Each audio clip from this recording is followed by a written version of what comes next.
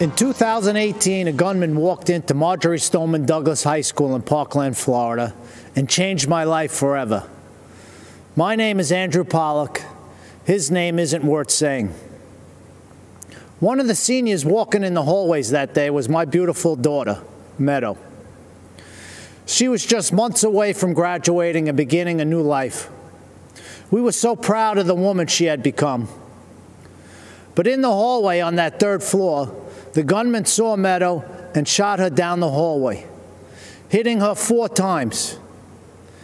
After she was shot and on the floor, she crawled over to another student, a freshman girl, to protect her.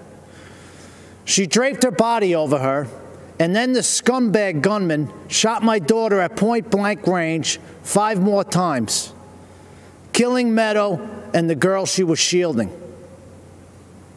She had a whole life ahead of her, and in that life, she could have done anything and been anything.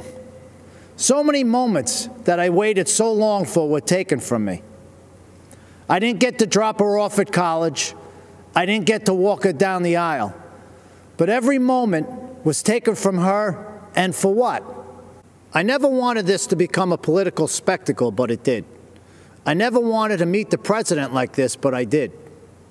I was invited to the White House. The truth is, I had just buried my daughter that week. I really wasn't interested in public events like a tour or a photo op.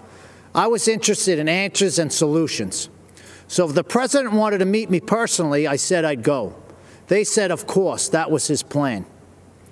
At the White House, my family and I sat with the president in the Oval Office and told him about Meadow. I told him what we knew. I told him that his administration needed to take a closer look at what went wrong and why. And I got to see who President Trump really is. He's a good man and a great listener, and he cuts through the BS. Then the president did what he said he would do. He took action. He formed a school safety commission that issued dozens of recommendations to make schools safer. But I'll bet you never heard about that. Instead, the media turned my daughter's murder into a coordinated attack on President Trump, Republicans, and our Second Amendment. In fact, when President Trump asked me and other parents of children that were murdered in school shootings to join him as he announced the commission's findings, the media's first question wasn't about protecting kids. Shockingly, they asked about the government shutdown. President Trump turned to me appalled and said, "Andy, can you believe these people? We're trying to talk about school safety, and this is what they do."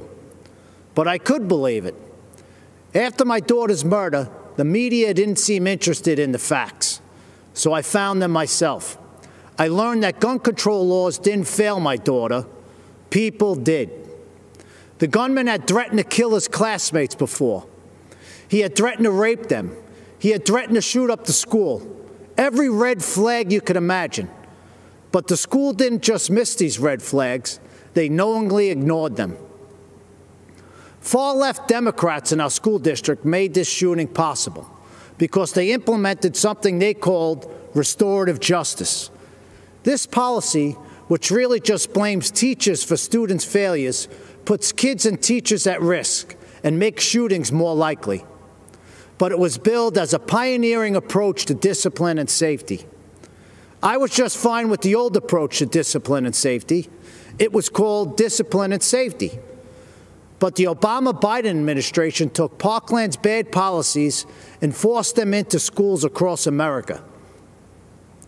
When President Trump rescinded Obama's guidance on restorative justice policies, he put an end to that.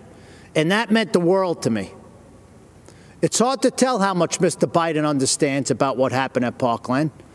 Mr. Biden has campaigned on bringing back restorative justice as part of his unity platform with Bernie Sanders and has pledged to implement it in school districts across America. But he doesn't even seem to know when the shooting happened. He said that he was vice president when it happened, but he wasn't. Mr. Biden may not know when my daughter was murdered, but I do. February 14, 2018. Mr. Biden may not know that these policies make shootings more likely, but I do. Mr. Biden may not know who was vice president that day, but I do. It wasn't Joe Biden. It was Mike Pence. Thank God. And I know who the president was, too. It wasn't Barack Obama. It was President Donald J. Trump, and he took action. I truly believe the safety of our kids depends on whether this man is reelected. I hope you'll join me in helping to make that happen. Mr. President, myself and millions of Americans appreciate you and love you. God bless America, and God bless our President, Donald J. Trump. Thank you.